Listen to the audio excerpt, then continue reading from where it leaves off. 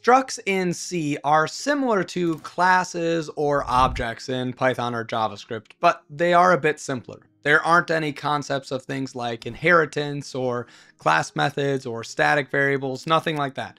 Instead, structs are simply a way to group multiple fields or data points, so you could sort of think of them out, and put them all into one object, right? So they get to be moved around and stored together.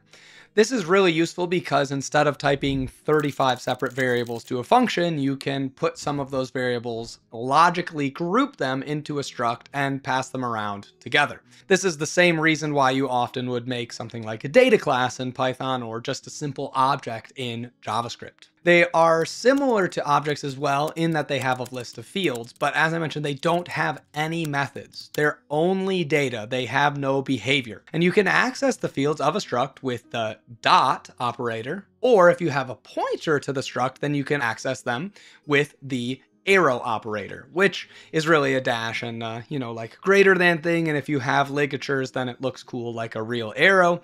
That's kind of my preference. But one thing that is different than what you might expect from Python or JavaScript is that the order that you define the fields actually matters in terms of the size and the layout of memory. When we make a struct, what we're really doing is we're telling C, I have several different pieces of data. I'd like you to put them next to each other in memory, and I'd like to operate on that memory as sort of like a block.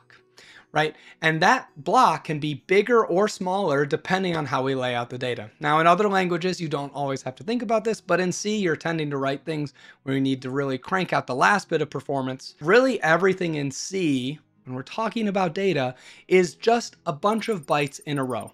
And our program is the one instructing the computer how to and where to access those bytes. C is really, in a way, a language of describing data and then what we want to do with that data. It doesn't have other ideas like encapsulation and methods and all of this other stuff that sort of hides away everything that we're doing.